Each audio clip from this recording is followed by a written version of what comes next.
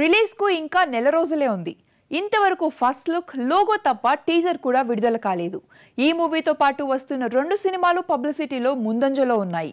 Multi starrer మూవీగా రూపొందుతున్న cinema teaser ఎప్పుడెప్పుడా అని ఇద్దరు హీరోల ఫ్యాన్స్ ఎదురు చూస్తున్నారు.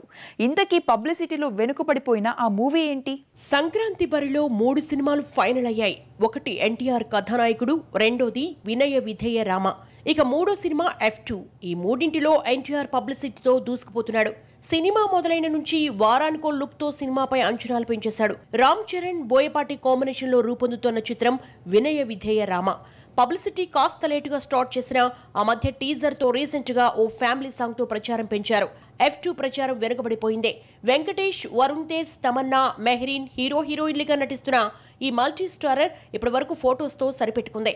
టీజర్ ఎప్పుడు రిలీజ్ చేస్తారా, ప్రచారం ఊపందుకుంటుందా అని అభిమానులు ఎదురు చూస్తున్నారు.